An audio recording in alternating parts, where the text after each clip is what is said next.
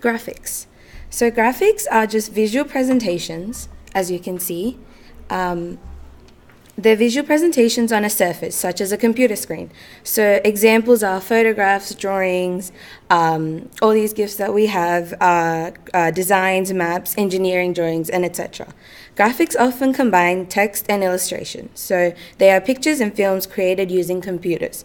And the usual term that refers to this is computer-generated image data, which is created with the help of a specialized graphical hardware and software. So I'm going to talk about with you about graphic images. There are two types. There are vector and bitmap. So firstly, we're going to talk about vector images. Vector images have a path with a start and an end, which are created through various commands and mathematical statements, and which create shapes and lines. Since vector graphics do not use specific number of dots like pixels, it can be scaled larger and smaller without losing image quality, as seen here.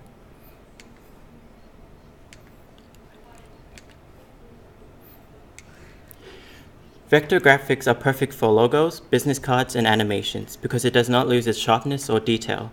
This software does not use too much space compared to bitmap images because it will have only the coordinates and the width and height of the image. As for the bitmap, it will store the amount of pixels within a picture or illustration. Programs such as Adobe Illustrator and Animator use vector-based tools. Now to bitmap. Bitmap is comprised of different squares called pixels. These pixels are placed in rows and columns, and the pixels are given a value. They are either filled in with color or left blank. This equals in creating an image. These dots can be filled with color information such as the intensity of the color and, of course, the color. The more varying color information for each pixels create a complex image.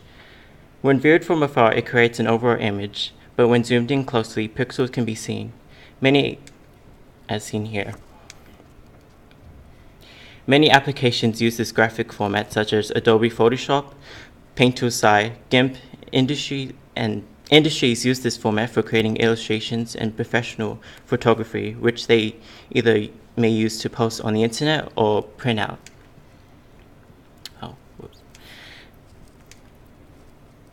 Here's a side-by-side comparison of vector and bitmap images.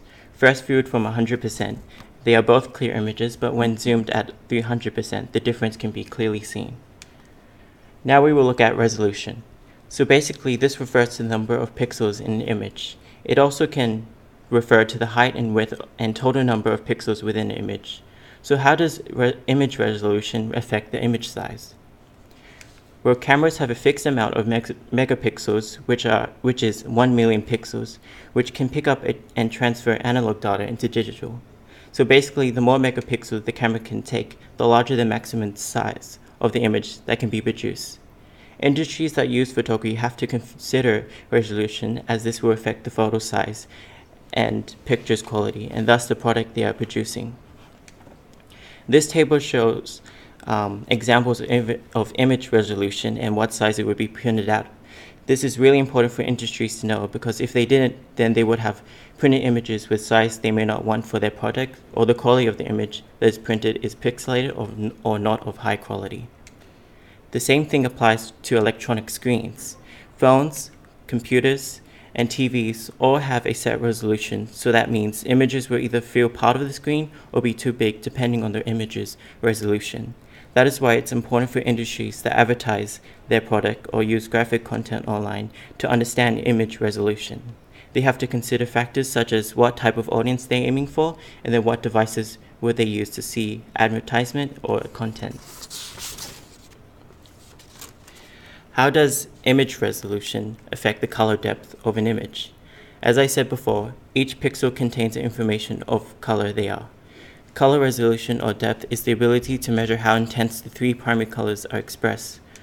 The more variations of color, the more realistic the image becomes. The image on the right only has two colors, while the image on the left, while the image on the right has more varying colors, which makes it more realistic. Cameras and Cameras and scanner are examples of tech that can be used to scan and capture color from the real world into digital. These tech differentiates the different colors and shades into pixels. Programs such as Adobe Photoshop and GIMP and Paint manipulate pixels are able to add and change pixels color information, thus change the color depthness. Knowing color depth is important for magazines and photography and graphic illustrating industries because it will help or even improve the qualities of images and illustrations. Resolution in binary digits. Binary are the smallest possible digits that can be possibly conveyed on the computer. Binary digits have two possible values, 1, which is on, and 0, which is off. These are placed in a sequence. When a bit is added into the sequence, the number of possible outcomes double. Cameras convert analog into digital information. This is done through bits. Bits in a camera are used to refer to the number of possible tonal values the camera can capture. The more bits a camera can capture, the more smooth the gradients and deep shadows will be. However, file size will not change. 12-bit ADC will be able to capture 4,095 tones, while 14 bits can capture 16,384 tones.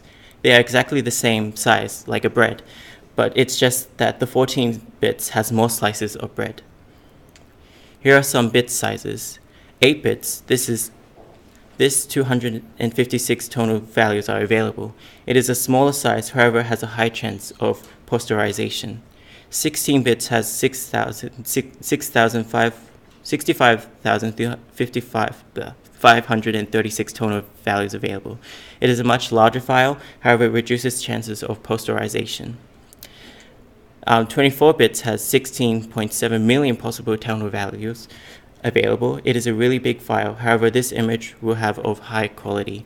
So basically, the higher the bits, more space needed, but the work computer has, but visually appealing graphics. This is important for photography, graphic artists, and publishing industries to understand, as they will have to consider the technology and equipment they are using. For example, does the computer that is used for editing or creating illustration have a lot of storage if they want to create a high-resolution illustration?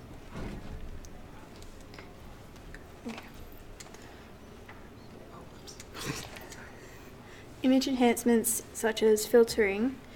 Filtering is one of the techniques used for image enhancement to filtering out noise to emphasize the low, high, or directional spatial frequency components.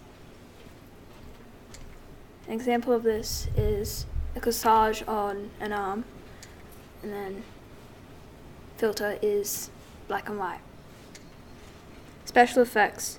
Image effects are used as a way to change your image to add an artistic look, make textured patterns, or produce an enhanced real-world view.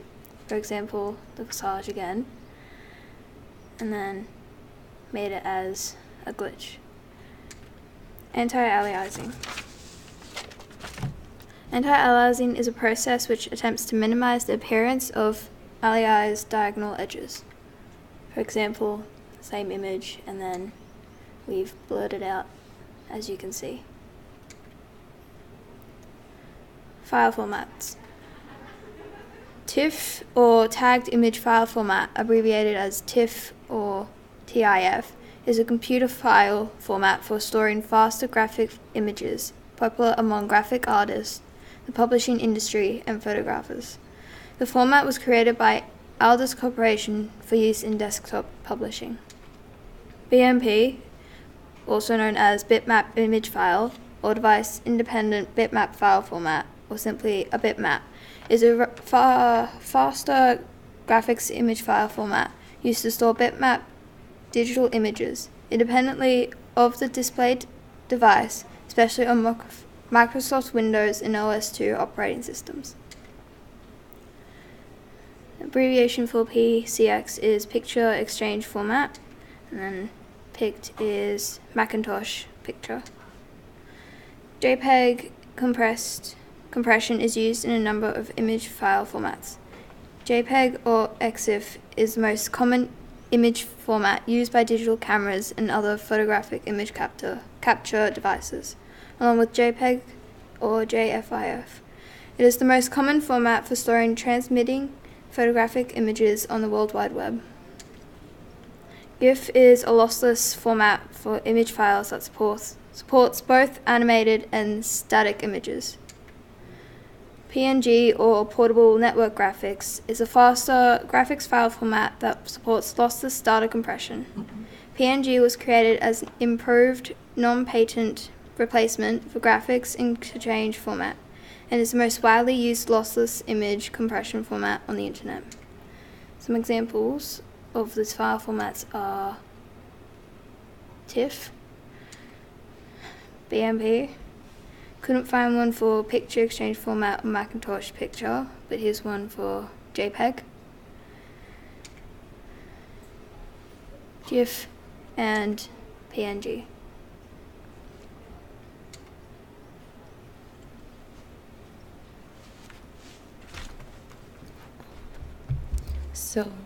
So what does it mean to import images? So import means to bring a file from a different program into the one that you're using, and export means the opposite, which means to save a file in a way that a different program can use it. So what is clip art? Clip art is a collection of pictures or images that can be imported into a document or another program. The images may be either raster graphics or vector graphics. Clip art is typically organized into categories such as people, objects, nature, etc., according to which topics you can find, which is especially helpful when browsing through thousands of images. Screen capture. Screen capture refers to our ability to take a picture or record the screen of the device we're using, most often a computer or a phone, as you can see there. A screen capture may be a still shot image which captures part of or all of your screen, and it can be a video in which you're able to record your screen as you navigate and narrate. How does a scanner work?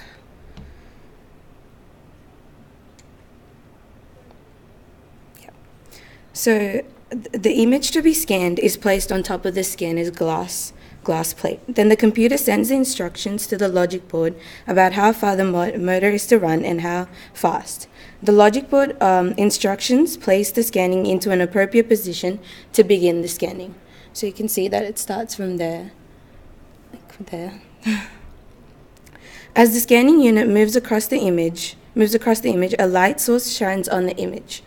This light strikes the image, reflects it, and is then reflected by a series of mirrors to the scanner lens. The light passes through the scanner lens and reaches the CCD sensors. Then the information is stored in the computer as an electronic file made up of pixels.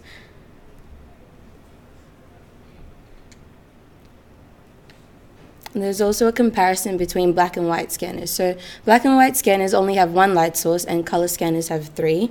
So they're one for each primary color, so red, green, and blue. Color scanning can be achieved by a one-pass scanner or a three-pass.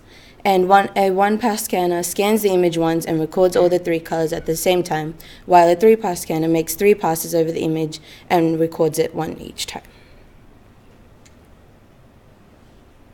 These are all input devices, so graphics tablet, and that's one of their famous brands. So what is an input device? An input device is consisting of a flat pressure sensitive pad which the user draws on or points at with the special stylus to guide a pointer displayed on the screen. So a graphics tablet can be used like a large marker board to take notes or to create animation or create images. They can also be used by individuals as drawing surfaces to create drawings, paintings, and to edit images. The output is almost close to handmade sketches and drawings. How does the tablet work? So the tablet works by plugging into a computer via a USB port, and a stylus is similarly attached to the tablet. So when a user draws a line with the stylus, the drawing does not show up on the tablet. Instead, it shows up on the computer. And the pen may be battery powered or may have a cord. When a user draws a line using the stylus, the coil circuit transfers the signals to the main circuit inside the stylus. So that's how it transfers from what you're drawing into the computer. And the data signal is generated by the stylus. The horizontal and vertical wires of the tablet operate as both transmitting and receiving coils. The tablet generates an electromagnetic signal, which is received by a circuit in the stylus. By using electromagnetic signals, the tablet is able to transfer the line to the computer screen or display being used.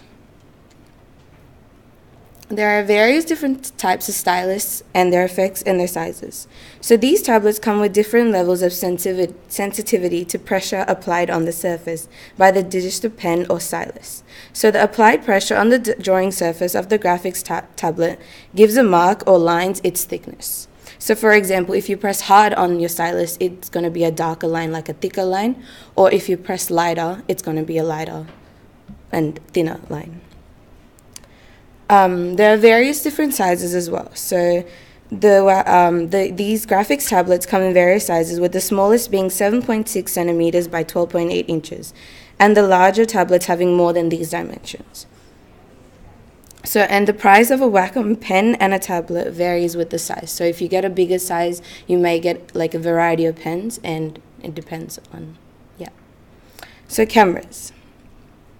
So the camera is a box that controls the amount of light which reaches a light-sensitive surface inside. It's either film, a digital sensor, or another surface. The original camera did not have a glass lens, though today we can see that most cameras include a light box, a glass lens, and a surface that captures each light. There are various different types of cameras, which include digital SLR, compact, mirrorless, action, 360, and a film camera. This is the evolution of a camera.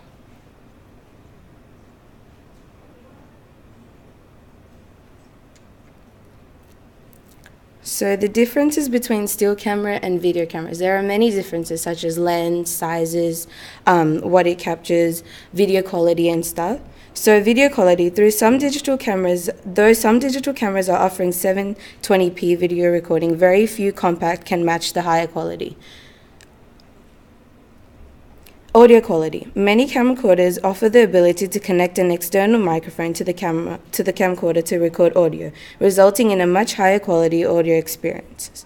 Camcorders can also often record in stereo sounds, whereas digital cameras, however, typically do not offer the same option. Lenses. Digital cameras and camcorders take entirely different type of lenses. A camcorder lens will typically offer a far more robust zoom, giving you a greater magnification, whereas in a DSLR, it's limited. Storage capacity as well.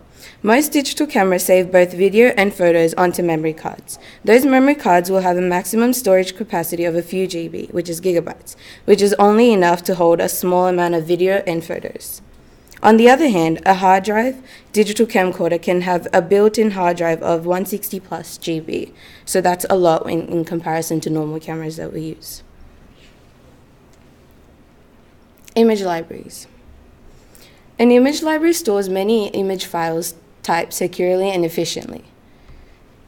An image library improves privacy and safety while increasing the volume of import images users control. It crops, watermarks, and resizes images while maintaining their quality standards. It's a business solution that improves connectivity between teams and externals by providing a central location for media.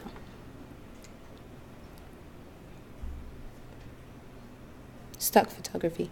Stock photography is existing photos that are already created, and they're made available by a license which you have to pay for. And that fee goes to the artist that produced them and the agency that's managing them.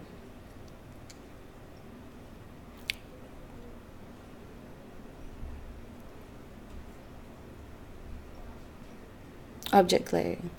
So we can see that we use object layering in most common softwares like Photoshop, InDesign. So we just layer them, and we can sometimes have pictures at the bottom or text, and this varies.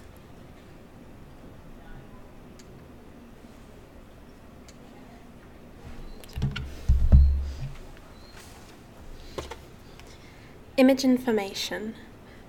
Through the next few slides, I'll be talking about a few techniques used on images, such as stretching, skewing, rotating, color adjustments, and the canvas size and how it affects the image. I'll be using this example throughout most of it. Transforming an image. For a stretching image, there are a few ways to do it. It is a manipulation technique. The image is enlarged at a certain size to fit a scale of the user's choosing. The image will be stretched. The image will usually be enlarged by one of the sides, either making it taller or make it wider to suit the user's choice. Skewing the image, however, is choosing one or two of the diagonal sides and choosing to enlarge that side so that the image is at a different angle, such as the cat now looking like it is more upwards than it is downwards because the image is tilted that way. Then there's also the choice of doing one angle, in which gives it a different effect.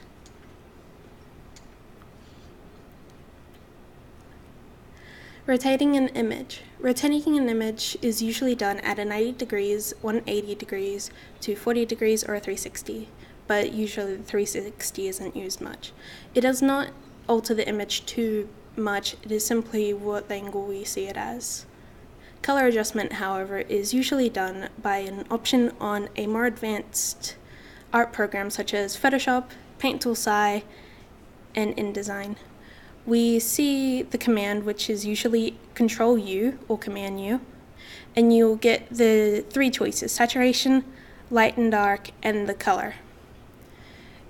On this image, I changed the color to be purple, and I had made the image darker by changing the color and the lightness to make that.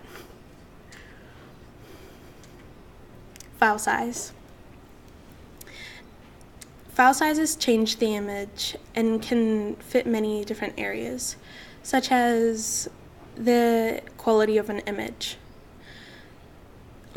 On the top, we can see that the file is not big. It is in pixels and is clearly not done very artistically. It is only using 1 kilobyte of the files and is only 110 by 53, which is not big, compared to the second example, which is 749 kilobytes and is 1,000 times 500 for the resolution. It makes a clearer image, while the other one is pixelated and is not highly recommended. Thank you for listening.